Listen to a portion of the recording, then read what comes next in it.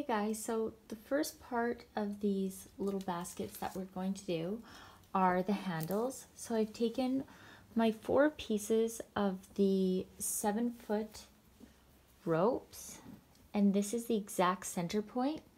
And what I'm going to do, I'm going to see about how long I want the handle. So I want it to be like that. Okay. And again, if you want yours smaller, just measure this part smaller. Okay.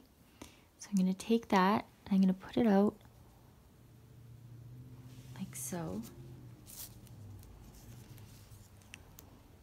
And to start, I'm going to tape the far end where I had measured off for the handle to end. And I'm going to work my way down with square knots to make that little loop part at the top of the basket. Okay.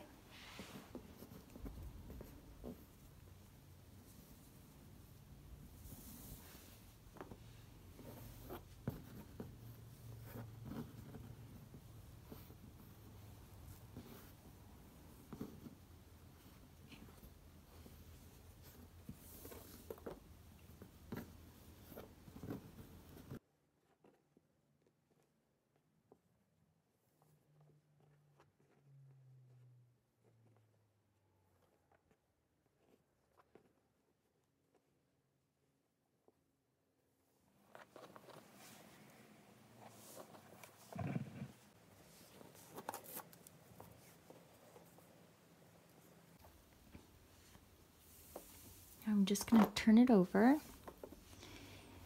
and I'm going to work a few knots from the other end, just so those 2 working ropes don't get too short.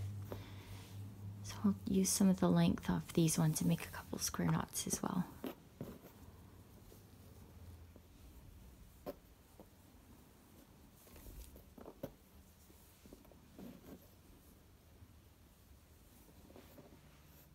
Okay, now I've done 6 inches of square knots. I'm going to show you guys just how this works. So that will be the size of the loop for mine. Okay, so if you want to keep going, just add more knots. If you want it even smaller, you can add less. Okay, but I'm happy with that size. Okay, so I have some of these little sewing pins that I'm going to be using to hold this in place, and this is why I'm doing it on a cork board. You don't necessarily have to do it on a cork board. You could do it on a clipboard and clip that top part in and work from there and whatnot. That's actually what I do when I'm sitting on the couch or watching a movie, but for this tutorial I just wanted it to be nice and clear for you guys, so I got the cork board and whatnot out. Okay, so that's going to hold that into place. Let me see if this is straight. Okay. Now from here, I'm going to take the outer 2 and leave them over for both sides. And we're going to take the center 4 and tie them together with a square knot.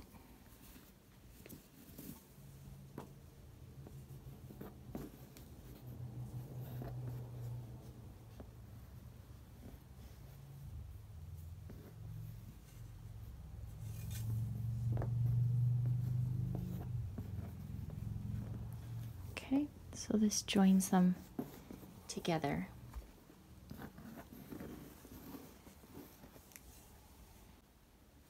Now I'm going to take my 6.5-foot rope that I folded exactly in half, and I'm going to attach it to this one. I'm going to use a pin again just to make it a little bit easier. I'm just going to do like that, and I'm going to make a square knot, so I'm going to use these 2 as the center. Okay.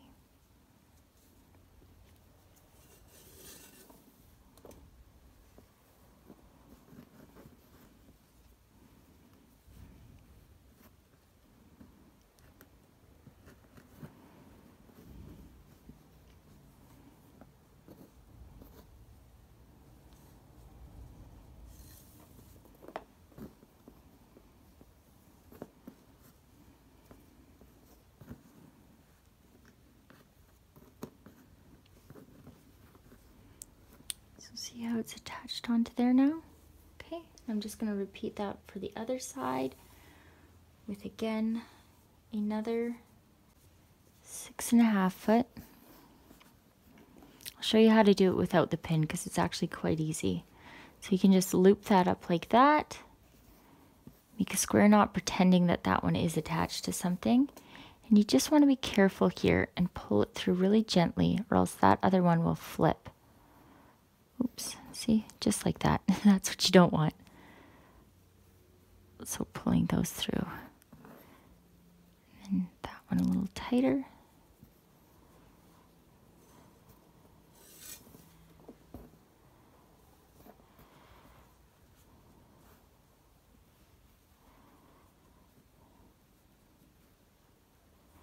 Okay, so now we have the first 3 square knots there.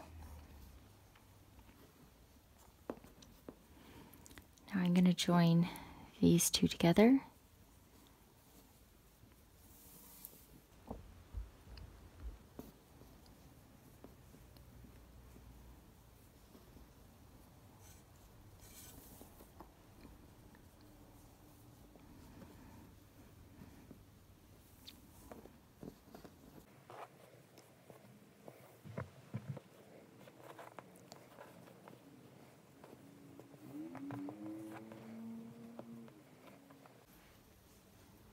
Okay. Now we're going to do the same. So this is another 6.5 foot, and I'm going to place it down here because we're going to work our way down like this, okay? So this next row is going to be the one that lines up right there.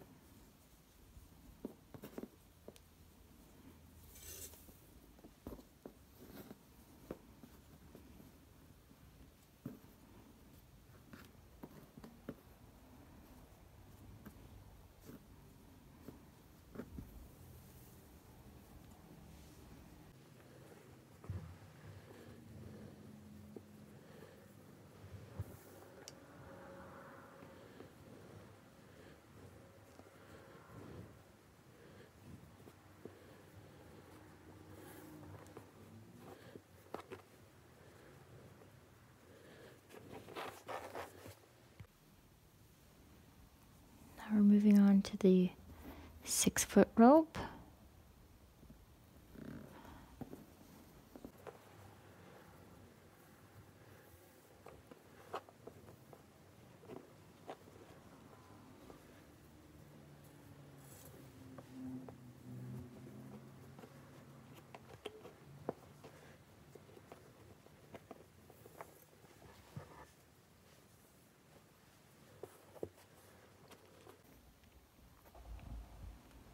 With this camera here, and it's on a tripod, I find it really difficult to do the freehand ones.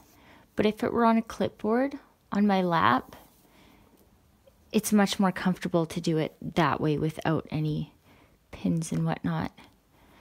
But for this, with this big thing in front of me, it makes it a lot easier to just be able to hold it into place because I have to reach around so far.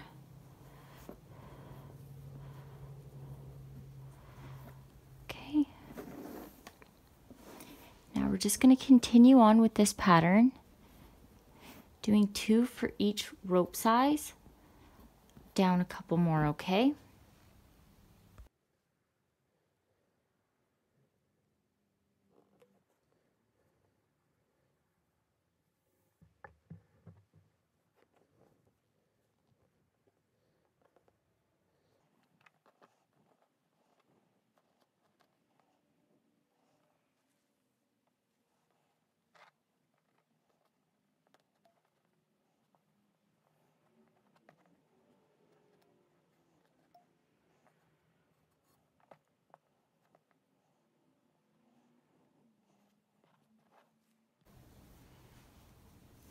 now we are on to the 5'8" cords.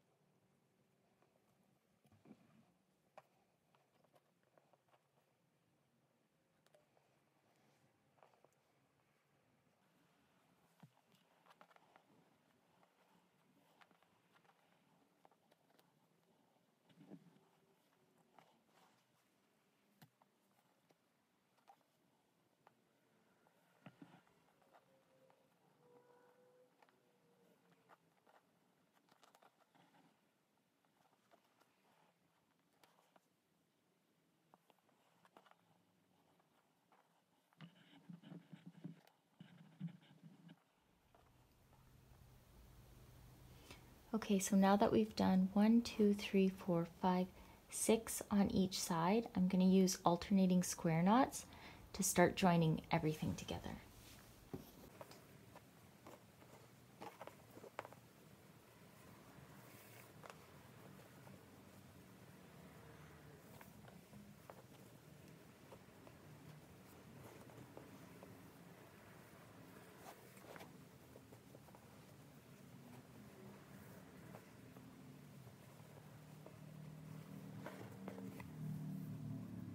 Okay, now you can see that I've filled in that entire center part.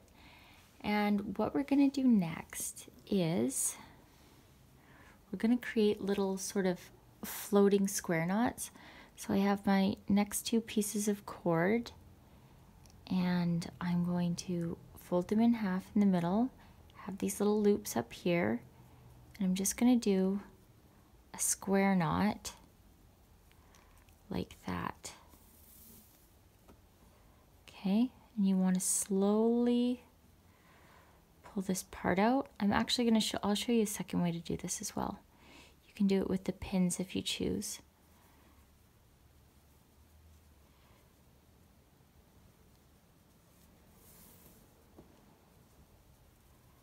Okay, and then you just tuck that in, and you tuck that in. So this is what we're going to be using to build up the rest of it. Okay? Okay, so here's the second way. Go like that, and we can take two of our pins and pin the strings in nice and close. Okay, and we can just build a square knot like this if this is easier.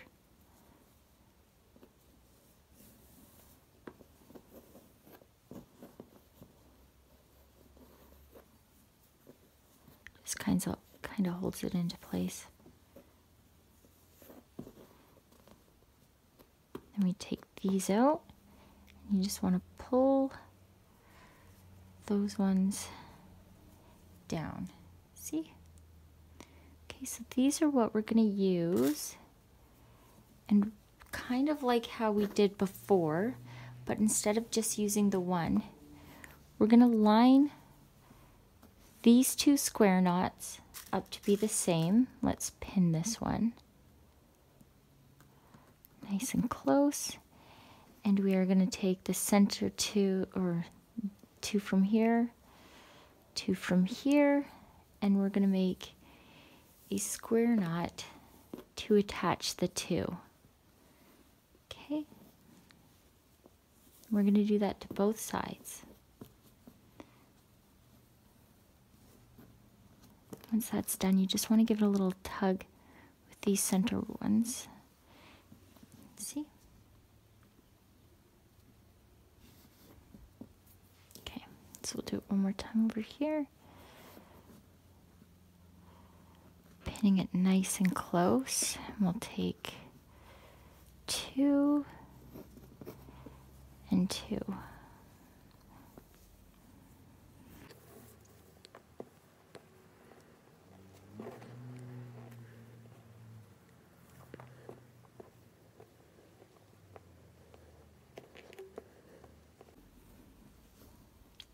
See, so now those are attached. And we're just going to keep working that pattern outwards, okay?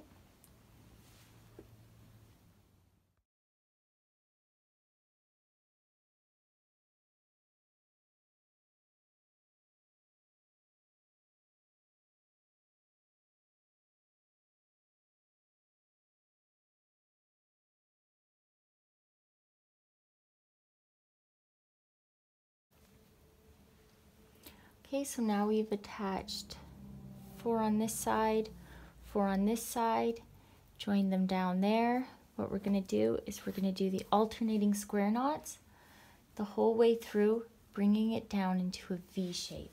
Okay.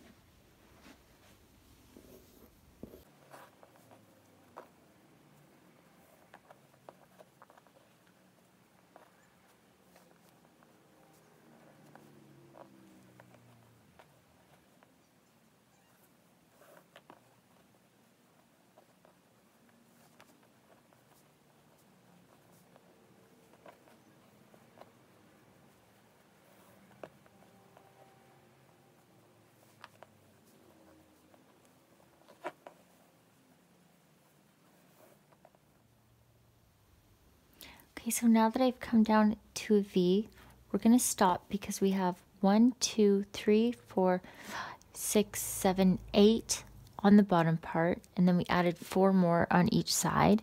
So now we're going to connect these two to become the front of this little basket, okay? Might have to move those. So you just take it towards the front and you take 2 from that one, 2 from that one. I'm just going to connect them with a square knot.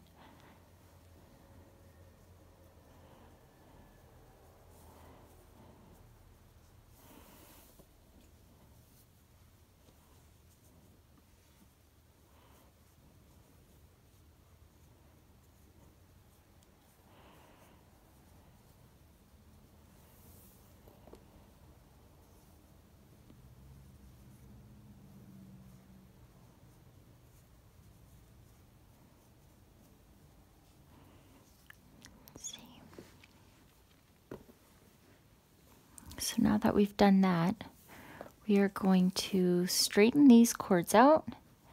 We can pin these down if we want to hold it into place. And we're going to do just like we did on the back, and we're going to close this front part up with square knots, okay?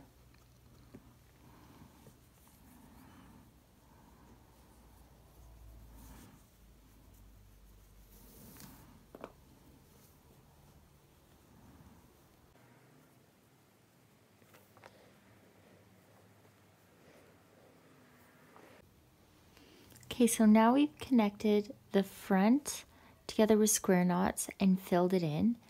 You can see how it's starting to take shape. And this is where, again, giving you options, you can decide to do a different pattern down here. You can leave it plain and simple. You can add more. You can leave it here and make it short, so it would be like that big, sort of. Okay, but for me, after having a look at it, I'm just going to go down and do a few more rows. Okay, so same thing, just the alternating square knots. And then when I'm done this side, I'll just flip it over and start working on the back side. Okay.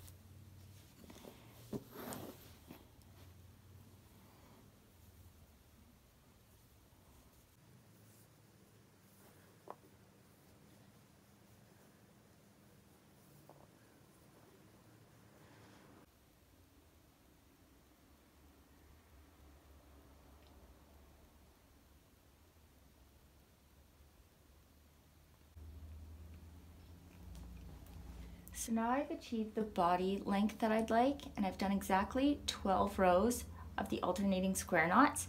Now we're going to join the bottom up using the gathering knot. So I'm going to take that 4-foot piece of cord and I'm going to make a loop with it, well, maybe a little smaller. So about that long. I'm going to gather up these cords and place the loop like so. And now I'm just going to work my way around these, and each layer, each row that I do of this, I'm going to just place it nicely underneath the last to make a beautiful gathering knot. And I'm going to tie it nice and tight like you can see.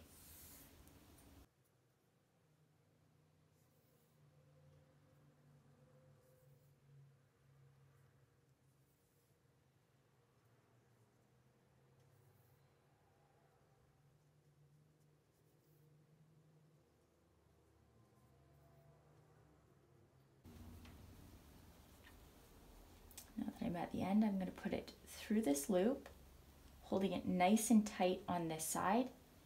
I'm going to use that string that we left at the top. I'm going to tug it through. But before I pull it all the way so that we can hide that little end piece there, I'm going to snip it nice and short.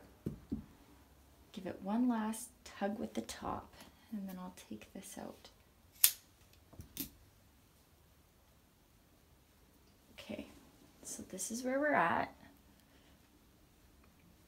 Now I'm going to push mine up and then pull these cords a little bit tighter in here, just so that it's nice and even on both sides. Okay, there we go.